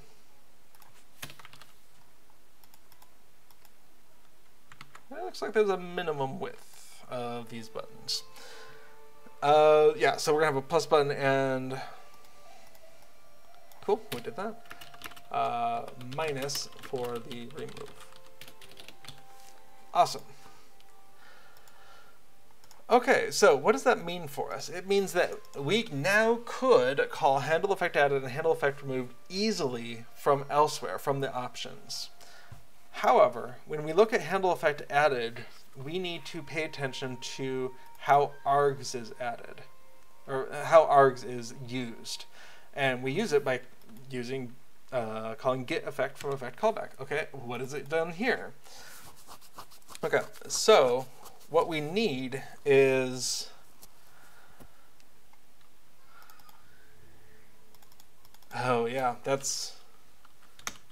that's going to be called, and then the effect name is we're going to call get name on the thing, and that's a problem. Do we use effect for anything else? We use the ID. Okay.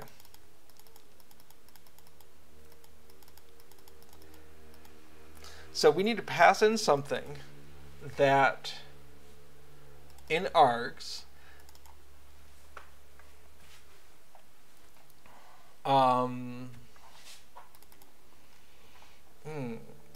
that's an interesting idea.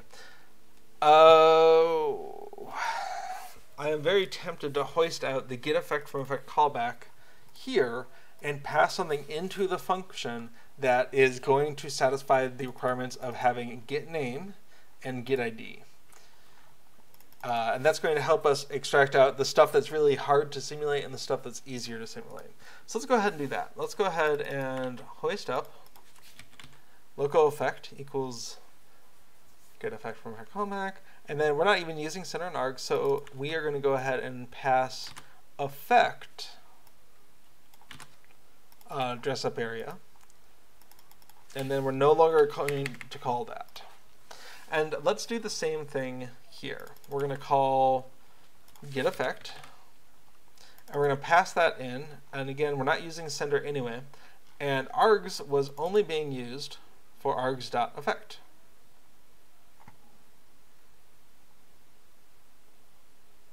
Why were we calling args.effect? What were we using effect for?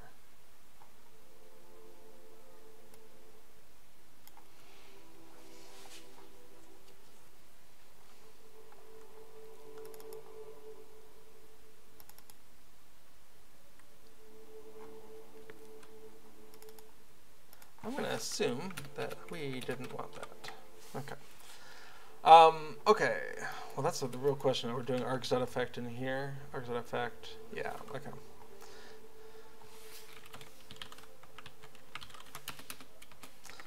Okay. So we're going to pass in effect. We're no longer going to be accessing it from in here. And now, when we pass something into here, we need whatever it has to have a getName function and a getID function. That we can work with. So same thing in here. We're going to pass in effect. So let's take a look at that refactoring. If we pick up gloves,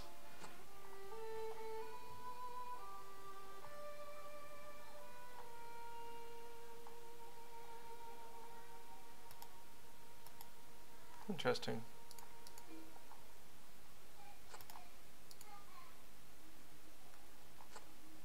Okay, the color is not right.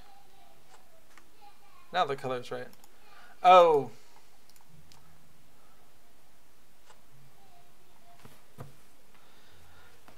Right.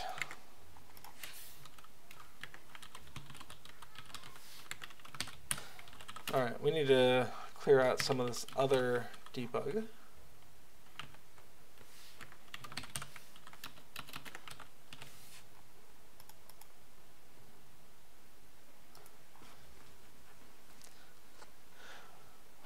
Okay, we are seeing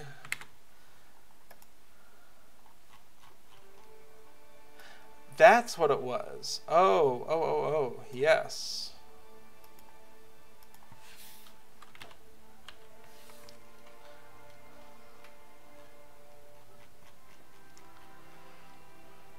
We worked on this last time, and I'd forgotten the importance of it, and because I didn't add a piece of comment to the code, that got lost. And so what we need is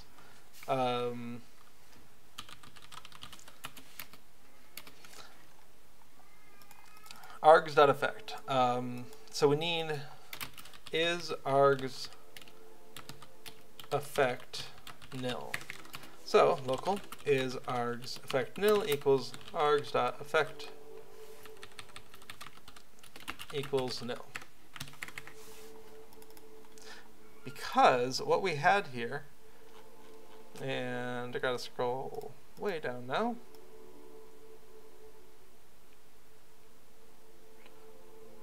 So for the removal, let's go ahead and pop this up in here. We wanted to make sure that args.effect was not nil. Maybe we should phrase it that way. Is args effect not nil?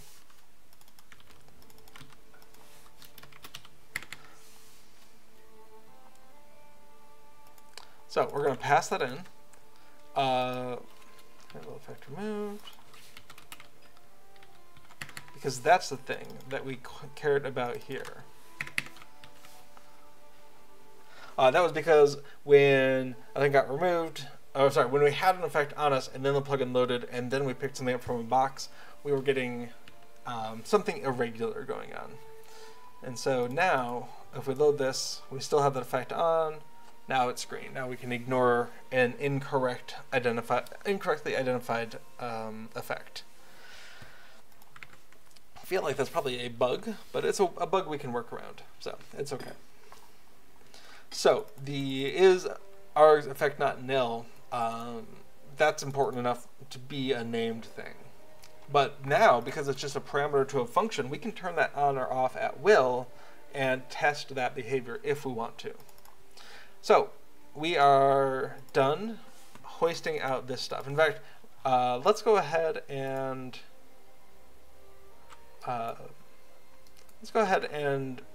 take a snapshot of that.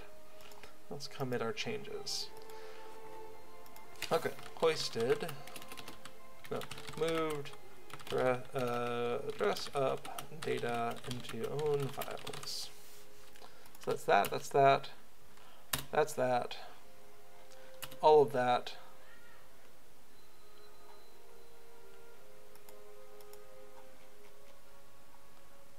And probably so much of this. Now we don't want this. Moving all of this is good.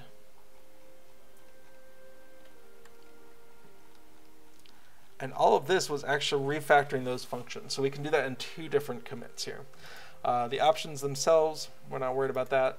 Main, not worried about that. So this is just moving the data into its own files. And then in quest window, we can go ahead and say extracted effect, added, removed, code into functions. And that's going to be this one here. Well, it was all of them. Great. Yep, handle effect added, handle effect removed. We're good. And that just leaves us with the changes we've started to make with the options. Fantastic. Okay, so now our adding or removing can call these handle functions. Handle effect added, handle effect removed. So we need to go ahead and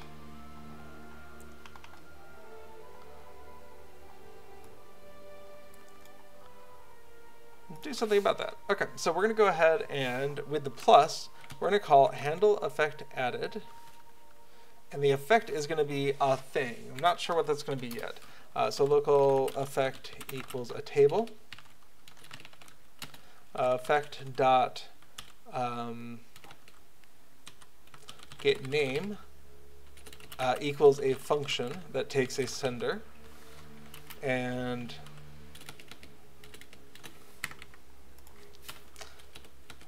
so we're going to do a turbine dot shell dot writeline, and we're going to say handle. We're in handle effect added. Oh, nope! Don't copy the whole line. And we're going to say an effect name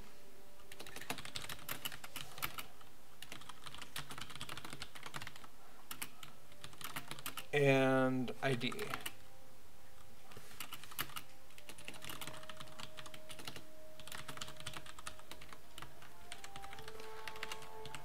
Okay, so effect get name equals a function that return the name of the effect. End. And then effect get ID equals a function return and 1, 2, 3, 4. And then we handle the effect. That's that. And oh, what do we do with those dress up areas? I can probably just grab that, right?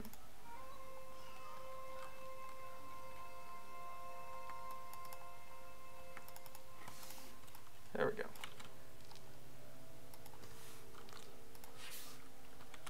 Okay, let's give that a try. So, unload, reload. What happens if we hit that plus? All right, we get a name of the effect, ID, 1, 2, 3, 4. Awesome. So we don't need that helm level whatever clicked anymore. So we can What does that plugin do? Oh, some days it feels like not very much. Let me go ahead and finish the line of code I was just changing. So for the name, we're going to go ahead and return Gloves of the Winter. And for the ID, that can still be 1, 2, 3, 4. All right, undo plus. You found that correct, please. Awesome. So what does the plugin do? Bill Slowski asks, what does the plugin do? Hytbold Assistant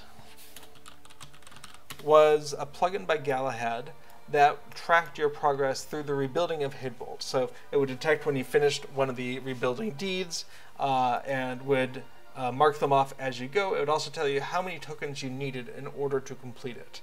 It would also estimate how many days worth of quests you would need to do, I assume based off of the getting however many per day, 50 a day, with 8 in the Eastern Net.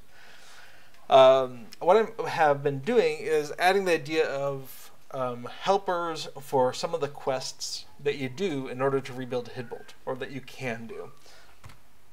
Here in Hytbold, so rebuilding Hytbold, there are 3 quest givers at each of the 4 capitals. So Harwick here in the Wold, Clivey in the Norfold, Snowburn in the, Norcrofts, Clivey in the Sutcrofts, and Aylworth in the Antwash Vale. So there's 3 NPCs. One of them gives you pairs of quests that you go into a public instance and you complete them there. One of them gives you a quest to go into a public instance and defeat mounted enemies. And one of them gives you, more flavorful location-specific quests. And Garbrand gives you a hobby horse where you race around town on a hobby horse, or Harriman Bandit, which is like tag with the children of Harwick, and Dress Up, what we're working on now. The goal of Dress Up is identify the pieces that the Dress Up model is wearing, go around town opening up crates until you find the correct piece for each of the 6 locations, boots, leggings, chest, gloves, shoulders, helm, and then return and stand in front of the Dress Up model before any of the pieces falls off after 5 minutes, as it does. So that's the Dress Up quest in a nutshell. Find the pieces, return here. But one of the problems I have with this quest is that first of all, remembering what the Dress Up model has. And so in this quest helper, you go ahead and you adjust the image. I need to update these images, but they work fine enough for now. You adjust the images to match what the quest giver is wearing.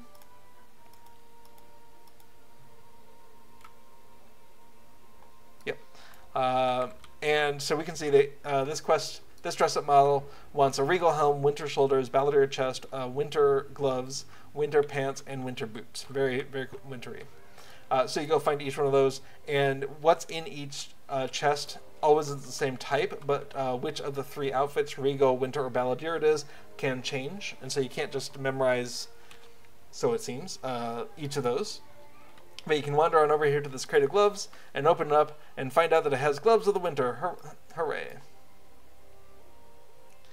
And so the goal of the plugin is to tell you, A, you got it, and B, go ahead and hide any of the corresponding chests that contain gloves, or crates that contain gloves. No longer show them on the map, so you can only navigate to the ones that you need to navigate to. So, hopefully, that makes some amount of sense, Bill Slowski in chat. Right now, we're trying to do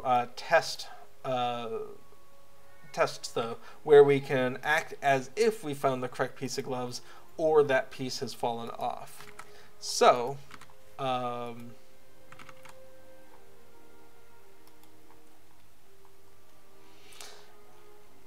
that's where we're at. Yeah, we have managed to separate things out so that we can call handle effect added and hopefully handle effect removed. That's the next test.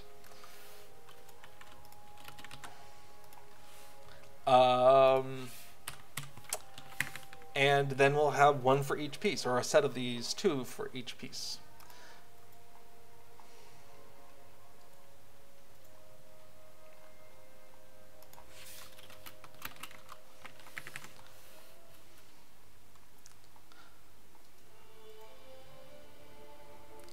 All right, so we want handle effect removed.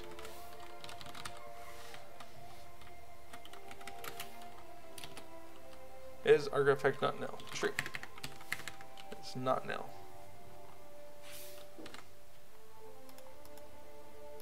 Okay. Those buttons are not far enough apart.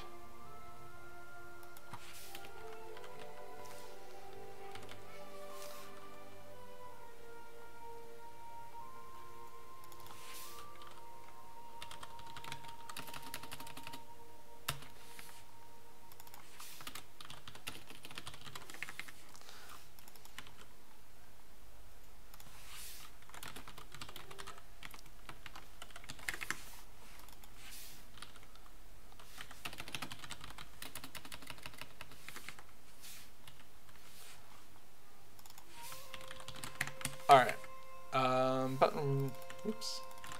So now we'll just shove it over by the width of the other button and see how that goes. All right, so we can do plus, we found the correct piece, and minus, it fell off. Oh, that's so good.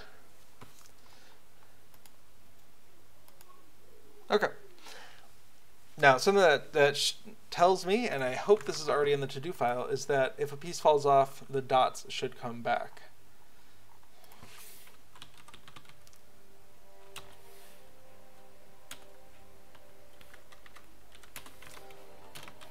If a piece falls off, unhide those crates.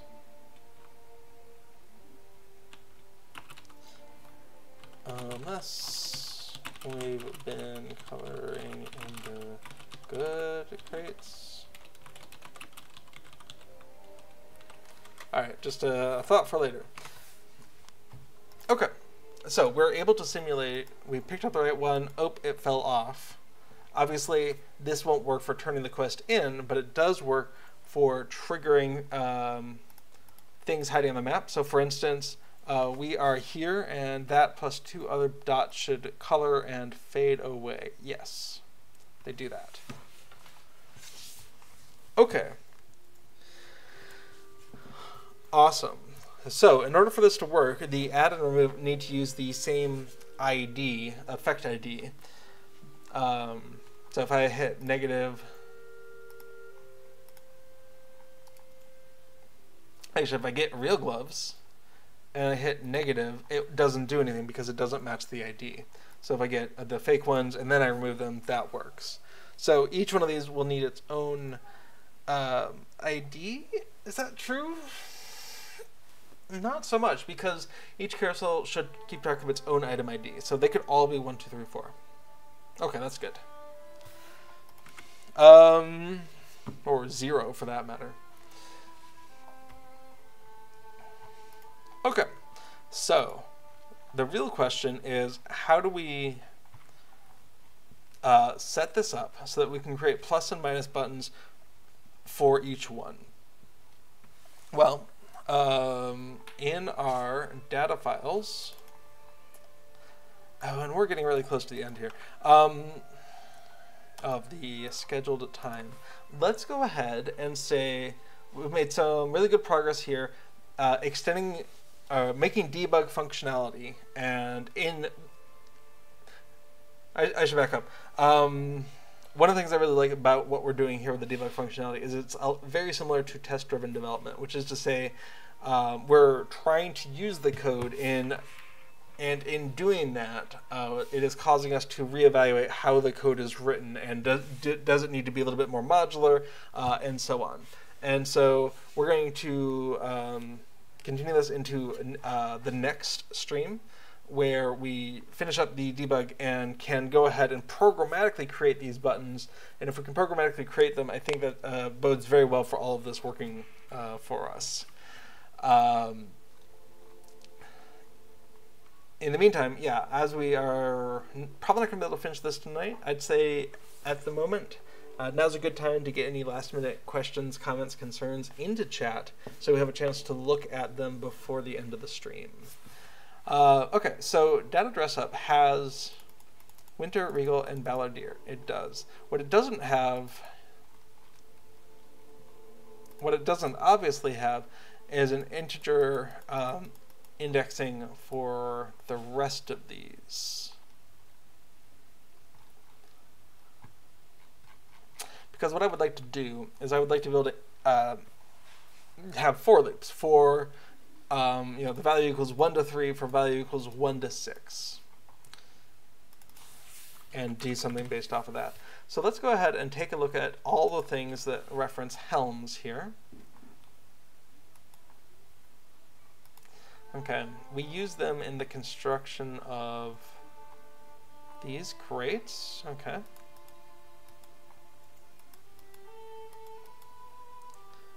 Okay, you know what? That's a problem I don't need to solve right now. Pieces equals helms equals shoulders,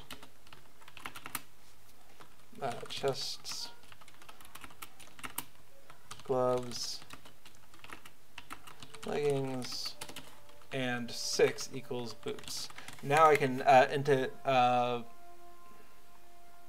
oh, okay. We do the same thing actually. We have pieces and we have outfits.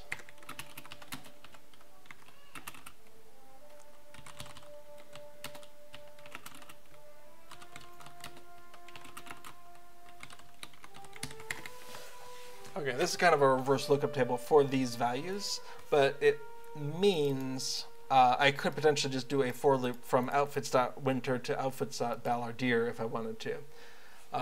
Or pieces.helm to pieces.boots. That would be a sensible thing to write now. Okay, so in our options window, just pulling that on over here, what I would like to do is a little demonstration of what I'm trying to do. So for, oh man, how do you write for loops in this language? For loop. Numeric for, that's exactly what I want. I'll say var equals that, comma that, comma that. Okay, cool. So for I equals one, I equals outfits.winter, outfits.ballardier. Nope. Do. And for j equals pieces.helms to pieces.boots do. And what I'd like to say is use that in a lookup here. Turbine shell right line. What we want is outfit strings, and that's the j and I. Okay, that didn't work.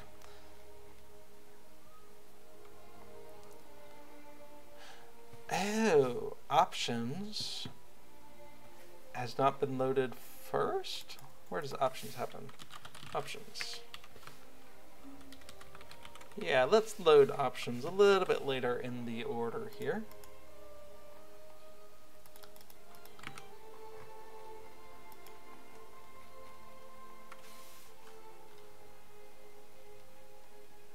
Oh, of course. Initial value must be a number. Oh. That was too clever for my own good. That's okay. Fine. This isn't going to change anytime soon.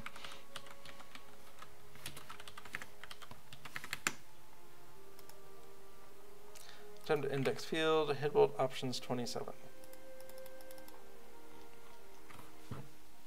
Hey, little one. You want to get on camera?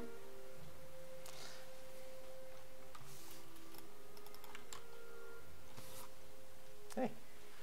Wow, yeah. Woof. Hello, Kato. Yeah. She is not a fan of getting picked up, I'm afraid.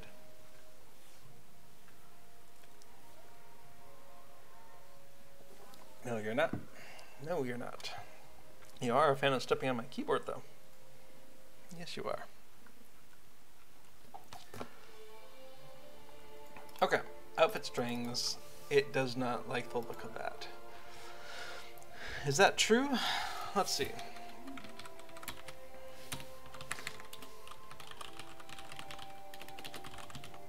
Okay, we're just going to dump outfit strings here. and see if that's true. No, it loves output strings.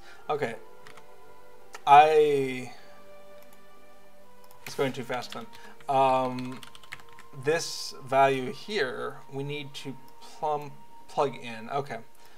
So we need j. That actually needs to be pieces of j.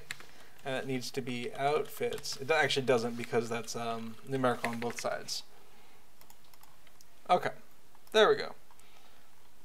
So that allows us to iterate through, and we get helm of the winter, shoulder of the winter, breastplates of the winter, gloves of the winter, leggings of the winter. So we're going through all the winter, then all the regal, and then all the balardier. And importantly, if we wanted to see it the other way, we could do that. We could do all the types: helm, shoulders, breastplate, gloves, leggings, boots. And that's actually the order we probably want it in. So I and j, I and j. So swap it around like that.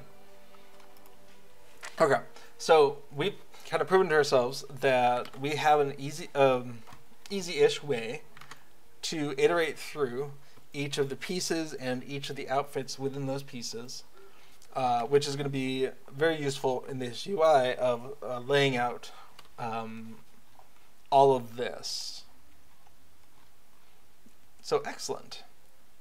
Okay, so what do we have? We have a debug UI that is a work in progress, and we now have the structure that we need in order for this debug to work sensibly. Anna, I don't know what you are saying.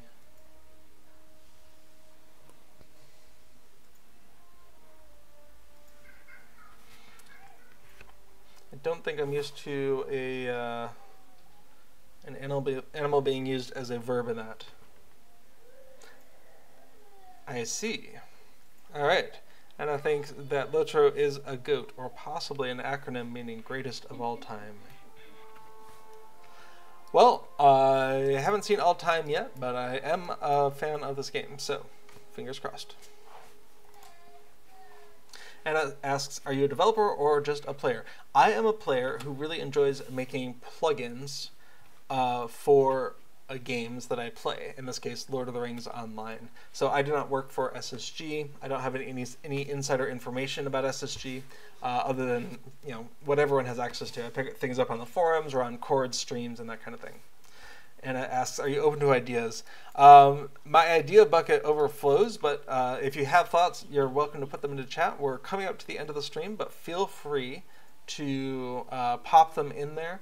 Sometimes they're really neat ideas that I don't have the ability to work on, and sometimes they're really neat ideas that are in line with things that I do. So if it has to do with minstrels especially, or festivals, or in this case, rebuilding Hytbold, then it's especially on topic. But yeah, toss it in the chat if you want. And if you aren't able to express it in the next couple of minutes, then come back next week and I'll be back then. Okay, so we have what server do you play on? Asks Anna. We are on Treebeard, which is where I spend most of my time. Treebeard is the current only legendary server, and legendary in this context means that the content is released slowly over time instead of all being available. It's not a classic server in the style of World of Warcraft, but it is a slower, more measured feeling to play. So right now on this server, we have the Riders of Rohan expansion, which gives us access to Eastern Rohan, but we don't have Western Rohan yet. So the current server cap is 85, and it'll be another maybe 3 months at this point before we get the Helm's Deep expansion.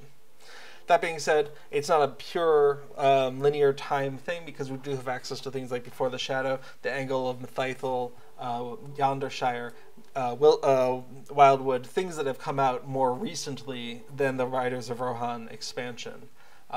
So it's more of the level of the content. And so if it's higher level than the Riders of Rohan content, then it's not available, is the kind of general rule.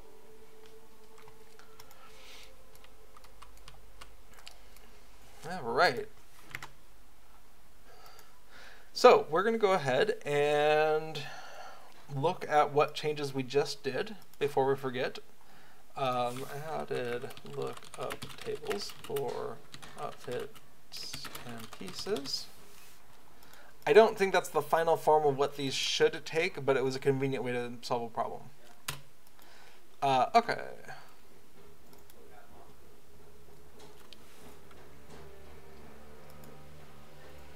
Oh, neighbors, why are you noisy? That's okay. What's going on with main here? Import options. Oh, okay. We haven't actually finished the options, so moving that around wasn't really a change. We have the options, quest window. Okay. That's all in work stuff. I'm happy to leave it. The options window, we haven't really committed this yet, and so that's all in work stuff. All right, great.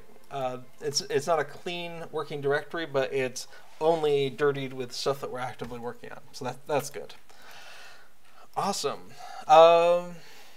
Very cool. Well, we are at 10 minutes over 2 hours of streaming. Excellent. I think that is plenty for today. So, I believe Mailang is streaming at 9 p.m. server time. I'm not actually sure what it is right now. Server time. It is currently almost 4, so in about 5 hours, I believe Mailang is streaming their Adventuring Back to Rohan stream. And otherwise, that is everything we are going to cover today. Thank you so much for joining me on this exploration of LOTRO plugins. I do hope to see you all here next week, and until then, keep plugging along. All right, bye-bye now.